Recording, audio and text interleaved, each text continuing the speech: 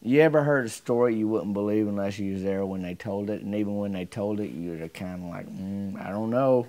We all down there at the burger shed today over lunch, and just, we were talking about Bickham's. They've been doing pretty good on that buffet here lately. And Mort Dwydell took notice. He goes, yeah, those are good ones. He goes, I ain't had a filet like that in many years. He goes, it's very good. It's tender. It's flaky. The batter is terrific. He said, it's the best I've had other than the Siamese catfish.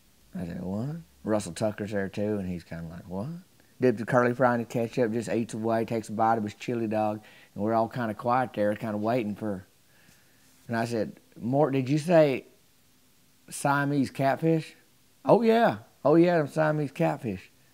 And I said, you mean like a catfish that's got two heads on it, kind of like a thing like that? He goes, yep, that's the kind. And I said, that ain't a kind. They ain't no Siamese catfish. He goes, there's Siamese everything, Tavin. Years ago, I was down up here in the river, and we were noodling. That's when you go elbow deep and let a catfish just bite on your arm. He goes, I was down there like that away, and I couldn't believe it. I thought I got two catfish. He goes, and I was down there for 5-6 minutes. And he said, I tell you, 35 minutes later, left, right, and they looking at me, 2 eyes on this one, 2 eyes on that one. I look down, and it's just one body right in the middle. He goes, it was the one and only Siamese catfish. And Russell Tucker said, did you have a camera? He goes, no, that's before you had a camera carried around with you. I didn't take no picture of that. You can't take pictures of Siamese catfish. They won't let you. The thing about a storyteller is that they'll make up the rules as they go along. Oh, yes, there's Siamese catfish. Oh, yes, it's the best kind of catfish you're going to eat when you fry it.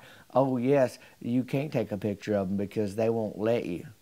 And I said, Mort, did you ask the catfish, oh, may I take a picture of you? How do you know they don't like? He goes, no, they're fierce. They start flopping around. They want to get out of there. One goes this way, one goes that way, but then they meet in the middle because they stuck together. They got the same body like that way, you see. But I got them back home and I cleaned them.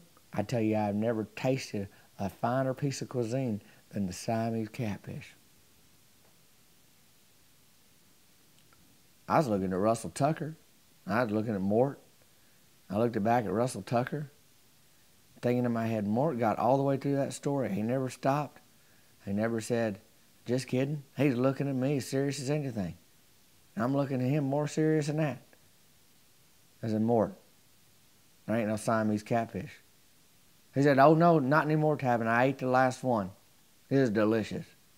So I guess the best I'm going to do is have them delicious catfish fillets down there at Bickham's All-You-Can-Eat Catfish Buffet, because I ain't ever going to get to taste the Siamese one, apparently.